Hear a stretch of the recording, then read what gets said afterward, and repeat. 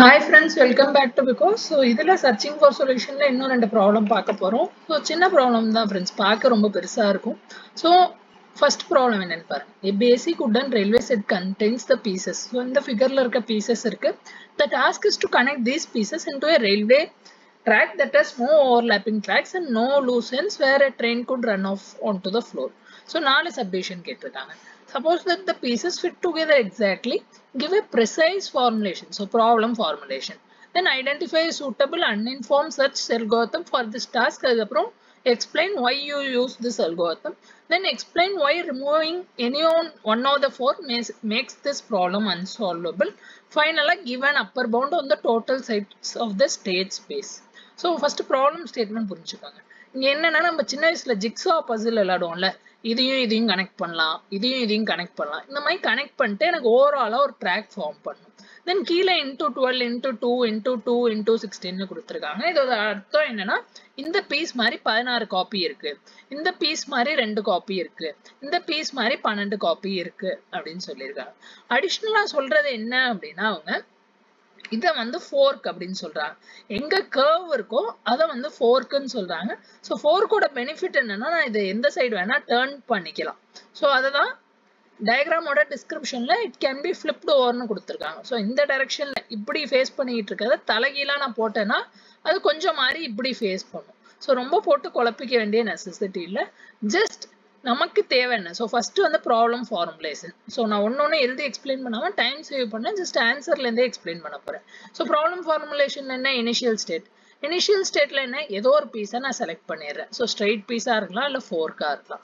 தென் successor function என்ன, goal state என்ன இருக்கும் அது அப்புறம் பார்க்கலாம். சக்சஸர் ஃபங்க்ஷன் என்ன, for any open peg. So open பெக்னா என்ன அர்த்தம் அப்படின்னா, லைக் ரெண்டு டைப் இருக்கு டயக்ராம்ல பாருங்களேன். ஒன்னு வந்து இந்த மாதிரி இருக்கு, இதை வந்து இன்செர்ட் பண்ணலாம். ஸோ இதை வந்து நம்ம பெக்குன்னு சொல்றோம், இதை வந்து ஹோல் அப்படின்னு சொல்றோம். ஸோ ஹோல்குள்ள ஒரு பெக்கை இன்செர்ட் பண்ணலாம்.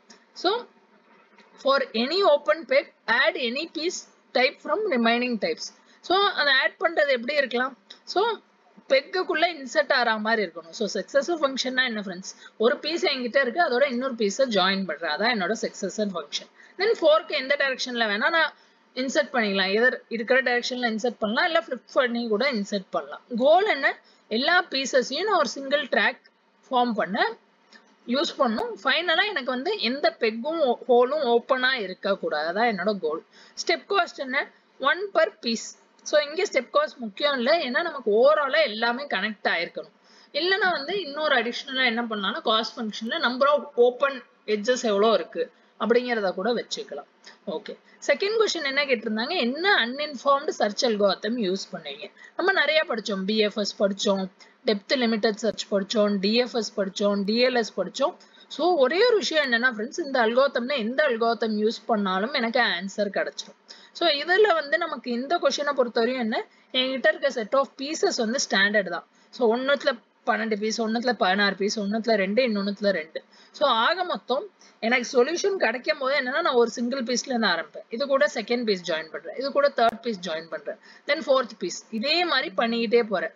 So second piece, third piece, தென் ஃபோர்த் பீஸ், இந்த மாதிரி பண்ணிக்கிட்டே போறேன். ஸோ ஃபைனலா என் சொல்யூஷன் ஏதோ ஒரு டெப்த்ல தான் எனக்கு கிடைக்க போகுது. ஸோ இந்த ப்ராப்ளம் ஸ்டேட்மெண்ட்ல சொல்யூஷன் ஒரு காமன் டெப்த்ல தான் கிடைக்கும். இதுக்கான விஷயம் காரணம் என்னன்னா, எல்லா நம்பர் ஆஃப் பீசஸ் வந்து சேமா தான் இருக்க போது என்ன சொல்யூஷன் நான் எடுத்தாலும். So all solutions R at the same depth. So இங்கே வந்து நமக்கு டெப்த் ஃபர்ஸ்ட் சர்ச் வந்து அப்ரோப்ரியேட்டா இருக்கும். ஸோ டெப்த் ஃபர்ஸ்ட் சர்ச்சோட இன்னும் பெட்டரா பர்ஃபார்மன்ஸ் வேணும், எஃபிஷியண்டா வேணும்னா நான் டெப்த் லிமிட்டட் சர்ச் யூஸ் பண்ணலாம். வேற இங்க சர்ச் ஸ்பேஸ் ரொம்ப அதிகமா இருக்கிறதுனால uniform cost சர்ச்சோ breadth first சர்ச்சோ use பண்ண மாட்டேன். ஸோ இந்த மாதிரி என்ன அல்காரிதம் யூஸ் பண்ணுவீங்கன்னு கேட்டா, உங்களுக்கு ஸ்பெசிஃபிக்கா தெரிலனாலும் நீங்க படிச்ச எல்லா அல்காரிதமோட அட்வான்டேஜ் என்ன, டிராபேக்ஸ் என்னன்னு எழுதிருங்க. ஸோ அட்லீஸ்ட் மார்க் ஸ்கோர் பண்ணலாம். நீங்க உங்களுக்கு விஷயம் தெரிஞ்சிருக்கு அப்படிங்கறத எவாலுவேட் பண்றவங்களுக்கு தெரியும். ஏன் நம்ம பிரெத் ஃபர்ஸ்ட் சர்ச் யூஸ் பண்ணல, ஏன்னா நான் இந்த பாயிண்ட்ல ஸ்டார்ட் பண்ணும்போது என் சொல்யூஷன் இந்த பாயிண்ட்ல இருக்கு அப்படின்னா ஒரு பிரெத்ல இருக்க எல்லாத்தையும் நான் சர்ச் பண்ணி முடிச்சுட்டு ஃபைனலா வரத்துக்குள்ள எஃபிஷியண்டா இருக்காது. ஸோ இதான் பிரெத் ஃபர்ஸ்ட் சர்ச்சோ இல்லை uniform cost சர்ச்சோட drawback. Next subdivision C பார்க்கலாம்.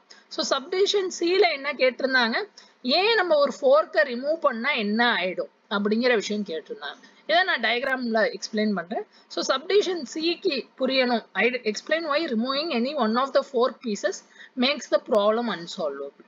ஸோ இதுக்கு ஃபர்ஸ்ட் எவ்வளோ ஹோல்ஸ் இருக்குன்னு என்னங்க ஃப்ரெண்ட்ஸ். ஸோ கலர் மாத்திக்கலாம். ஸோ எவ்வளோ ஹோல்ஸ் இருக்கு? 1 2 3 4 5. மொத்தம் எவ்வளோ ஹோல்ஸ் இருக்கு? 5 ஹோல்ஸ் இருக்கு. எவ்வளோ பெக்ஸ் இருக்கு இதுல? 1 2 3 4 5. ஸோ சிம்பிளான விஷயம் என்ன? சப்டிவிஷன் 3க்கு நம்பர் ஆஃப் ஹோல்ஸ் வந்து 5, நம்பர் ஆஃப் பெக்ஸும் 5.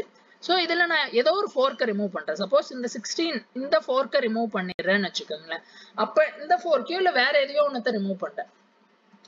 இல்லைனா இதை ரிமூவ் பண்ணா இதை சப்போஸ் ரிமூவ் பண்ணுறீங்கன்னு வச்சுக்கோங்க. இதை ரிமூவ் பண்ணீங்கன்னா உங்களுக்கு என்ன ஆகிடும்?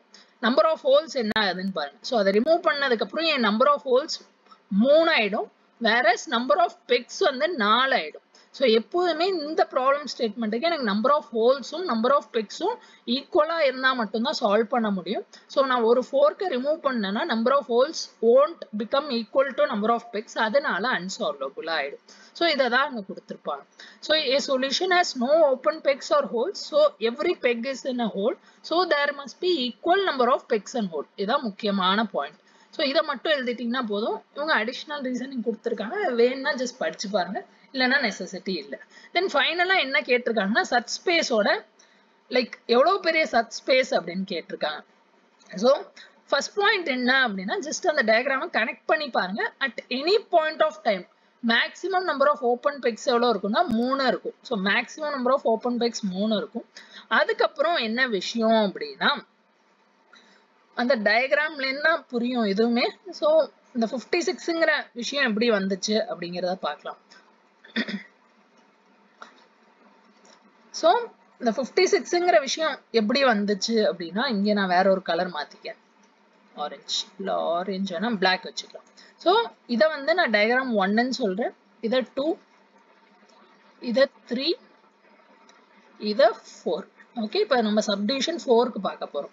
ஸோ ஃபர்ஸ்ட் டயக்ராமில் எனக்கு மொத்தம் எவ்வளோ சாய்ஸஸ் பாருங்க ஹோல்ஸுக்கு. ஸோ எவ்வளோ சாய்ஸஸ் ஃபர்ஸ்ட் டயக்ராமில் மொத்தம் 12 டிஃப்ரெண்ட் பீஸ் இருக்குது. So 12 choices. Okay, second diagram. So second டயக்ராமில் எனக்கு எவ்வளோ சாய்ஸஸ்ன்னு பார்த்தீங்கன்னா மொத்தம் 16 சாய்ஸஸ் into 2. into 2 எதனால என்னால் அதை ஃப்ளிப் பண்ண முடியும், அதனால into 2. தென் தேர்ட் டயக்ராமில் பாருங்க எனக்கு எவ்வளோ ஹோல்ஸ் இருக்குது? Single whole. ஸோ 2 பீசஸ் இருக்குது, அதை என்னால் ஃப்ளிப் பண்ண முடியும், அதனால 2 into 2. தென் ஃபோர்த் டயக்ராமில் என்கிட்ட எவ்வளோ ஹோல்ஸ் இருக்குது? 2 ஹோல் இருக்குது, அதை என்னால் ஃப்ளிப் பண்ண முடியும். தென் எவ்வளோ பீசஸ் இருக்கு? 2 டிஃப்ரெண்ட் பீசஸ். ஸோ இதில் ஃபர்ஸ்ட் ஒரே ஆர்டராக வேணும்னா நம்பர் ஆஃப் பீசஸ் எவ்வளோ, நம்பர் ஆஃப் ஹோல்ஸ் எவ்வளோ, தென் ஃப்ளிப் பண்ண முடியும். இது வந்து நம்பர் ஆஃப் பீசஸை குறிக்கிது, இது நம்பர் ஆஃப் ஹோல்ஸை குறிக்கிது. தென் ஃபைனலாக ஃப்ளிப் பண்ண முடியுமா இல்லையா, இந்த ஆர்டரில் ஞாபகம் வச்சுக்கோங்க. அப்போ மொத்தம் எனக்கு என்னெல்லாம் வருதுன்னு பாருங்க. ஸோ இது எல்லாத்தையும் நம்ம ஆட் பண்ணிடுவோம். ஸோ ஃபைனலாக ஆட் பண்ணிட்டோம் அப்படின்னா fourth சப்டிவிஷனில் so 12 + 2 into 16 + 2 into 2 into 2 into 2 into 2. So ஆக மொத்தம் ஒரு பெக்குக்கும் எனக்கு 56 டிஃப்ரெண்ட் சாய்ஸஸ் இருக்குது. ரொம்ப போட்டு குழப்பிக்காதீங்க, எக்ஸாமில் கேட்டால் அந்த கொஸ்டின் இப்படியே தான் கேட்டாலும். So number of open pegs 3 ஞாபகம் வச்சுக்கோங்க, இந்த 56 எப்படி வந்துச்சுன்னு ஞாபகம் வச்சுக்கோங்க. நெக்ஸ்ட் ஸ்டெப்பில் நம்ம என்ன பண்ணுவோம் அப்படின்னா இந்த 56 into 3 பண்ணிடுவோம். ஸோ 56 into 3 பண்ணால் எனக்கு என்ன வரும்? 168 வரும். ஸோ 168ல் என் ஓவரால் டெப்த் பார்த்தீங்கன்னா 32. ஏன் 32னா ஓவரால் நம்பர் ஆஃப் பீசஸ் வந்து 32 பீசஸ், அதனால என் டெப்த் வந்து 32. ஸோ ஓவரால் என் ஃபைனல் ஆன்சரில் 168 பவர் டெப்த் வந்து 32 டிவைடட் பை பெர்முடேஷன் காம்பினேஷன். நம்ம என்ன பண்ணுவோம்னா ஐடென்டிக்கல் பீசஸ் வந்து டிவைட் பண்ணுவோம்.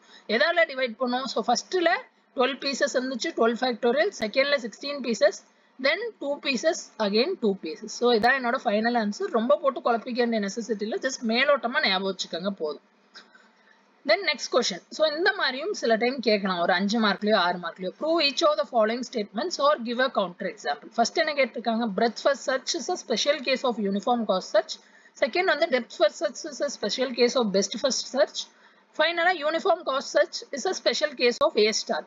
ஸோ இதில் இந்த மாதிரி கொஷின்ஸ் கேட்கும்போது ஒரு 3 லைன், பிரெத் ஃபர்ஸ்ட்னா என்ன, டெப்த் ஃபர்ஸ்ட்னா என்ன, யூனிஃபார்ம்னா என்ன, A ஸ்டார்னா என்ன.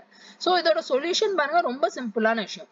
நம்ம எப்போ பிஎஃப்எஸ்ஸையும் யூனிஃபார்ம் காஸ்ட் சர்ச்சையும் ஒன்றுன்னு சொல்லுவோம், எப்போ வந்து யூனிஃபார்ம் காஸ்ட் சர்ச்ல எல்லா காஸ்ட்டும் ஈக்குவலா இருக்கும், இவ்வளவுதான் பாயிண்ட். என் யூனிஃபார்ம் காஸ்ட் சர்ச்ல எல்லா பாயிண்ட்டும் ஈக்குவலா இருந்தா எனக்கு பிஎஃப்எஸ் கிடைச்சிடும், இவ்வளவுதான் answer. Next depth first search வந்து எப்போ special case of best first tree Charcha இருக்கும் அப்படின்னா, என் பிரெத் ஃபர்ஸ்ட் சர்ச் வந்து breadth first search பத்தி கேட்கவே இல்லை, ஸோ இதை எழுதணும்னு நெசசிட்டி இல்லை. டெப்த் ஃபர்ஸ்ட் சர்ச் வந்து it is best first search with my F of n. N heuristic function என்னன்னா equal to minus of depth of என்னன்னு இருந்துச்சுன்னா அப்போ வந்து டெப்த் ஃபர்ஸ்ட் சர்ச் வந்து என் பெஸ்ட் ஃபர்ஸ்ட் சர்ச்சா இருக்கும். தென் இவங்க இதே மாதிரி பிஎஃப்எஸ் யூனிஃபார்ம் காஸ்ட் சர்ச்சும் கொடுத்துருக்காங்க, ஸோ எக்ஸாம்ல கேட்டா அப்போ யூஸ் பண்ணிக்கலாம். ஸோ எப்படி, ஸோ செகண்ட் சப்டிவிஷன் என்ன அப்படின்னா, என்கிட்ட பெஸ்ட் ஃபர்ஸ்ட் சர்ச் இருக்கு. ஸோ பெஸ்ட் ஃபர்ஸ்ட் சர்ச்லேருந்து நான் எப்படி டிஎஃப்எஸ் கன்ஸ்ட்ரக்ட் பண்றேன், எப்படி பிஎஃப்எஸ் கன்ஸ்ட்ரக்ட் பண்றேன், எப்படி யூனிஃபார்ம் காஸ்ட் சர்ச் கன்ஸ்ட்ரக்ட் பண்றேன், ஜஸ்ட் ஒரு டேபிள் மாதிரி ஞாபகம் வச்சுக்கோங்க, ஒன்றும் ப்ராப்ளமே இல்லை. தென் ஃபைனலா uniform cost search is a special case of A star search. இதை நம்ம எப்போ சொல்லுவோம்னா, என் ஹெச் ஆஃப் என் எப்போ ஜீரோவா இருக்கும் அப்போ வந்து என் uniform cost search is a star search அப்படின்னு சொல்லிடும். அவ்வளோதான் ஃப்ரெண்ட்ஸ் விஷயங்கள். ஸோ இந்த சர்ச்சிங் ஃபார் சொல்யூஷன்ல இன்னும் புக் பேக்ல 2-3 கொஸ்டின்ஸ் இருக்கும், அதை வேணும்னா பார்த்துக்கோங்க. ஸோ நெக்ஸ்ட் வீடியோவில் பார்க்கலாம். பிடிச்சிருந்தா லைக் பண்ணுங்க, ஃப்ரெண்ட்ஸோட ஷேர் பண்ணுங்க. Thanks, by.